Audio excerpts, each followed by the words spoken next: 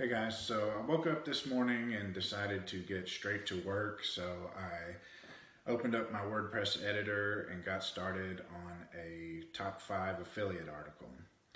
And as I was doing it, I thought it might be a good opportunity to go ahead and do a screen recording of me actually making the template for my top 5 article. So that's what I did.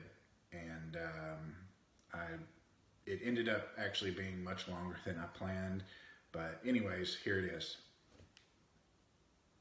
Okay, so in this video, I'm going to show you guys pretty much how I lay out a top 5 affiliate post. So we'll go straight to the WordPress editor, and I'm just going to make up something for today. Let me see. How about best basketballs for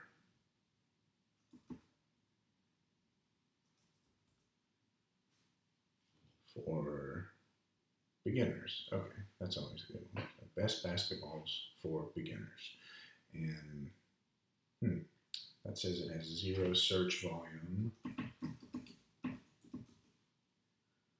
and 2 results with on title. So wow, maybe this is actually a low search volume topic. Anyways, back to the article. Best basketballs for beginners. Let me just capitalize these because I'm OCD about stuff like that. Okay, so now we've got our topic that I didn't research at all, but this is just for an example. Okay, so there's a few things I'll do right off the bat.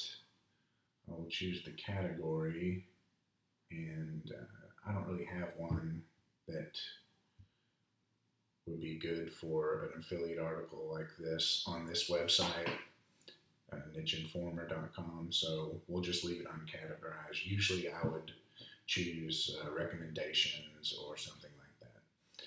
Okay, so next I will immediately go down to Yoast and go ahead and put in my keyword here. Even though this, isn't necessary, you don't have to have an SEO plugin. I do. It just kind of helps keep me on track a little bit.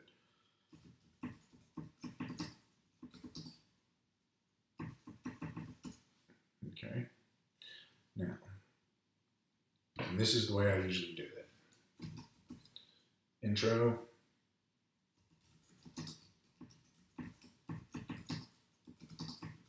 Basketballs for beginners. So intro here, I will have about 100 to 150 words.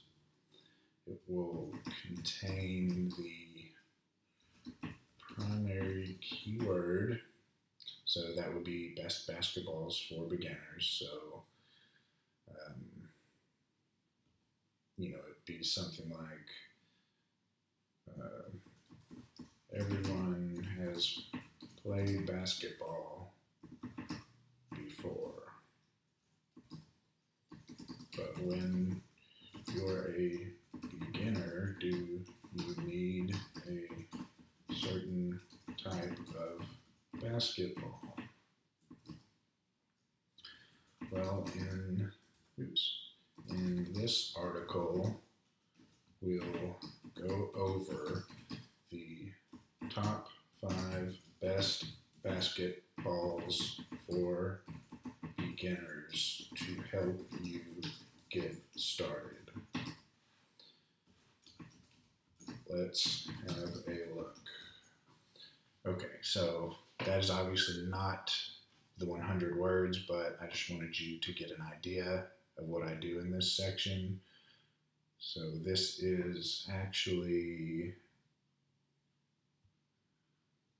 only 40 words. So you do something like this in this section, just, make sure you've got a little more description about what's to come in the article. Basically, this is only to let the reader know, hey, here's what this article is about, and if you keep reading, here's exactly what you're going to get, and here's how it's going to benefit you if you do so. Okay, so after that section, we move straight into the list. And I will always put the primary keyword right here as the first H2 subheading.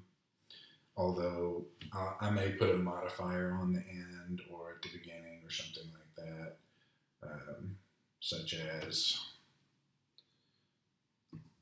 here are the top 5 best basketballs for beginners, something like that. You can do a different variation of the keyword if you want, like beginner basketballs for noobs, I don't know, something like that. I just usually stick to the exact primary keyword. After that, here's where I usually do the top picks table. So I will usually do a top 2 to 3, and I will just pick 1 or 2 out of the list that I have pre-chosen, and it will always be a premium pick and usually a value pick, and they always need to be very popular on Amazon and have lots of good reviews because I don't want them to go out of stock or become outdated or something like that. They need to still be there available to buy if I don't update this article for a year or more. So that's very important with these top 2 or 3, especially because they're the first ones somebody's going to see. So if somebody doesn't want to read my whole article, then they'll see these, click on it, and just buy from there. So here you'll choose choice 1, or actually let's make that a premium choice, value choice. And I'll usually make a nice little table here, well, about half the time. I've been doing it with just HTML and CSS, and then for the image I'll just get it from Amazon SiteStripe. In the past I've used AAWP, and that works too, but since I know HTML and CSS and it's not a big deal to custom code it, I've just been doing it that way. Okay, so first we will do the first product. So we'll just say product because I haven't actually chosen them yet, so I don't know what's going to go there. And this will always be an H3 heading.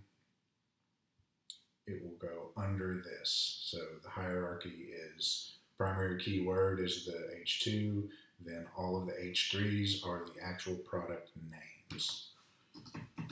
Product name. So under that, we're going to go product image. And I use the AMZ image inserter plugin. Although it hasn't been updated in like 7 months, it still does work. It is a paid plugin. I think it was like $40 or $50. I use it on all my sites, and I guess once it's no longer supported, maybe I'm screwed and I'm going to have to go through hundreds of articles replacing images. But I'll tackle that problem when and if it happens. Anyways, so yeah, I'll use that plugin to get a nice product image from Amazon. I guess you can get it from the manufacturer or something if you want to go that route. But I just get it from Amazon. It's quick and easy. Next, I will do the features. And this will be an H4 heading because it goes under the product name, which is an H3. Then I will just do 4 to 5 features here. So we'll say feature 1, usually in a bulleted list. Feature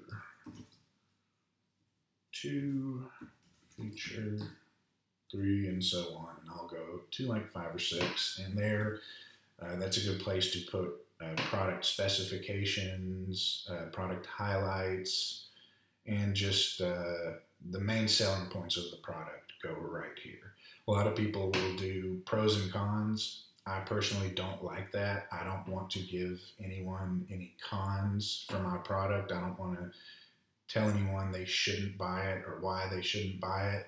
If a product has some big knock on it, I'm probably not going to put it on my list anyway. And if it does have some sort of con, then that does need to be mentioned. I will do it here in the description. That is usually about 75 words or so, and a couple of paragraphs, maybe 2 or 3 paragraphs. 2 or 3 paragraphs. And then after that is our call to action. And that is usually just buy on Amazon.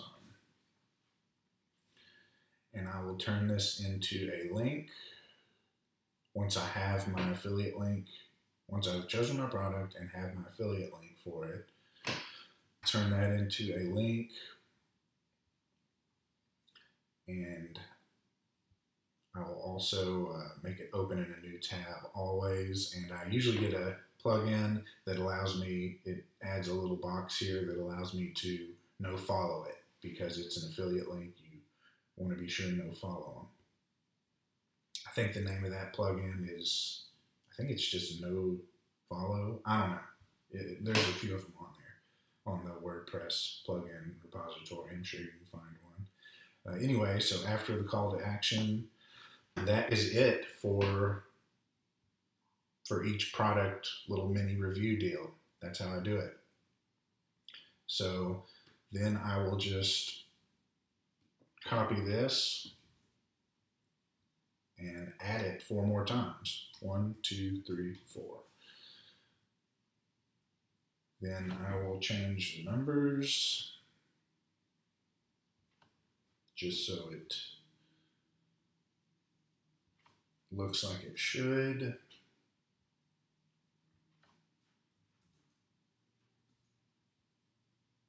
We're on 4. Okay, I guess that's 5. All right, so that's the last one. So now that part of the template is laid out. Next, I will add a little buying guide. So that'll typically be what to look for when buying a basketball. And that will be in H2. Sometimes that might say basketball buying guide or how to buy a basketball, something along those lines. This is the buying guide. This little what to look for when buying a basketball is fine, and I think that's usually what I do. Under this, we're going to go back to H3s, and we'll have maybe like 5. So I'm just going to make these up. I don't really know what you should look for. Say basketball material, and we'll make that an H3. And then here's your description for that. And then we'll do another one. What else do you look for in basketball? About basketball color. We'll do description. And I'll actually probably number these two, because I just like to number lists. So maybe you don't need to. I just do it that way. Okay, so this is what I do in this little buying guide section. I'll basically research the main buying points of buying the item, or based on other articles or other user reviews. I just gather up about 5 solid points here, helping people decide what to buy. Hopefully they've already clicked off of my site before they can get to this point, but this does help for SEO. And after I've done that, put a little horizontal line, and we are at the conclusion. So that's pretty much it. The conclusion is going to pretty much summarize the entire article. We're going to compact it down into about, I don't know, 150 words, maybe 200 or so, somewhere in that range. And the main thing we want to do here is, like I said, just summarize the article. And most importantly, we want to hit again on what our top 2 to 3 picks were. So, we might say, if you really like leather basketballs, then, product 5 is the one for you. Here's another link to it. But on the other hand, if you're trying to save money, then product 3 is the one you're looking for. Here's another link to it. So you get the idea there. And so that's basically it. So, of course, by the time we got to this point, we would already have our products chosen. But now that we've laid out the template, save the draft, I've got this template done. Now I head straight over to Amazon and let's see. Oops. I'm on trackpad. All right, so basketball, and we would immediately start going through and looking for the highest rated and just generally most popular. And I can see right now that this guy is going to be one of, if not the most popular basketballs. So he's definitely going in the top 5. This one, is that another Wilson? Yeah. Replica game. Okay.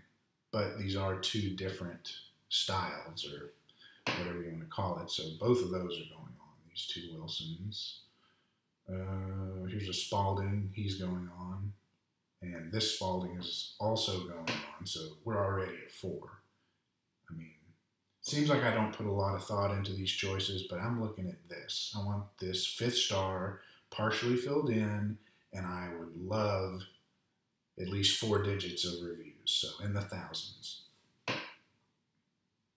That tells me, so I've got a bunch of choices. I could do that one. There's a ton of choices, so I could pick 5 basketballs in like 5 seconds pretty much. And once I have them picked out, I'll go into my H3s, put the product names in, and through SiteStripe, which isn't working right now, I would start adding affiliate links in. Go ahead and start with affiliate link for the titles, affiliate link for the call to actions, and affiliate link for the product image. And I would do that for each and every product before I've done anything else. Once I'm finished with that, I go straight to the intro. That's, like I said, 100 to 150 words, so that takes almost no time. Then I start filling in the products one by one. So I'll go back and forth to Amazon, checking top features for each one. And you want to try to be careful to word it a little bit differently than it is on Amazon, but in the end, the feature and the spec is what it is, and you can't always completely change it. So sometimes it's okay to just paste it. For the description, though, you need to be as unique as possible. You can get that info from the Amazon review, as well as the manufacturer's website, as well as your own opinion, especially if you've used the product. And you just go and do that for each of the 5. You put your top 2 to 3 here, and those are, like I said, I already went over that. Usually the premium choice is the most popular and the highest priced one. Value Choice is the most popular, that is the lowest priced one. Then we go into the buying guide. Hopefully you will have picked these main feature points here that you're going to hit on. Fill out a little description for each one. Go back to your conclusion, knock that out. Then do your meta stuff here, get a meta description in, make sure you got internal links. That's about it. Set your featured image. Once you think you're done, take another few minutes, go back over everything again. I like to make sure and quadruple check my URL because you want your URL tight. If you mess that up and you accidentally, for instance, let's say I decide to do this. Top 5 best basketballs for a beginner, which is a fine title. There's nothing wrong with that. But when I save it, watch what happens. Now it's in the URL, and that's bad. You do not want numbers like this in your URL, and you want to keep it as short as possible. So you need to make sure and go back in here and get rid of that part, because now you can change it to top 6 or top 20 or top 2 or whatever you want. If you have top 5 in the URL, you're going to have to set up a redirect, and it's going to be a pain. So make sure the URL is good. So I guess that's about it. That's pretty much how I do a top 5 affiliate article. There's nothing really complicated about them. They're just time consuming, and they can kind of burn you out. So that's why I usually stick to info articles. So that's it. Thanks for watching.